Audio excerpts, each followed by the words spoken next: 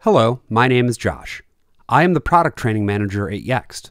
Today, I will be walking you through the process of adding a single entity to your content. Yext Content is a brain-like database that stores all of your brand's information.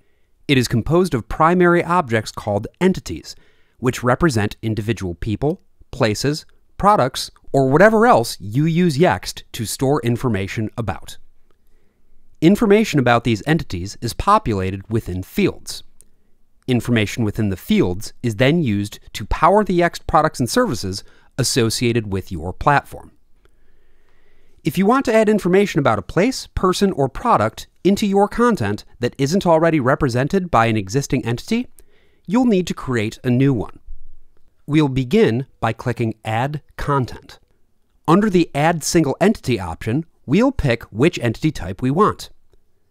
Depending on how your content is configured, you might have options for different entity types, such as FAQs or a generic location.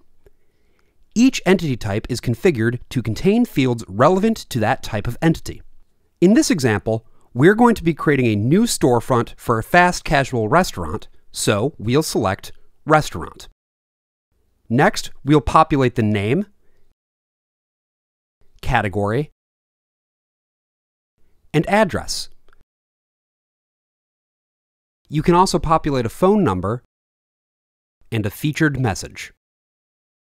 Under Additional Settings, you can further configure this entity.